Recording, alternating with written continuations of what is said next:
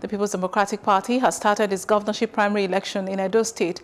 The event is taking place at the Samuel Ogbemudia International Stadium in Benin City.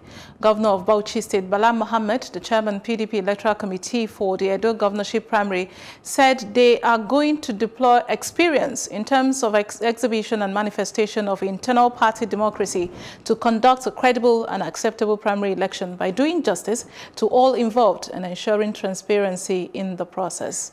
A total of 2,229 delegates are expected to decide who emerges as the party's candidate ahead of the state governorship election scheduled for September the 19th. Governor Godwin Obaseki, Gideon Ihine, Beide Ihama, and Kenneth Imaswagmo are the candidates hoping to take the ticket.